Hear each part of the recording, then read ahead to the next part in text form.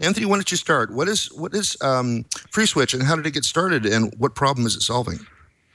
Well, FreeSWITCH is an open source soft switch, and that's basically software that performs switching of telephony protocols.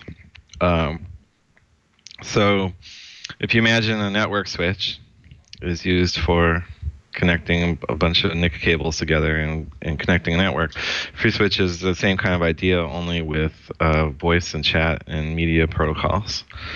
So it's a software you can run on commodity hardware, basically, that opens the different internet connections for various stuff like SIP or traditional telephone hardware, which is kind of a thing of the past these days, since all the big carriers are using voice over IP now. But there's still some people that only trust their own equipment, so we support direct hardware interface, as well as recently we've started working a lot with WebRTC, which allows browsers to connect.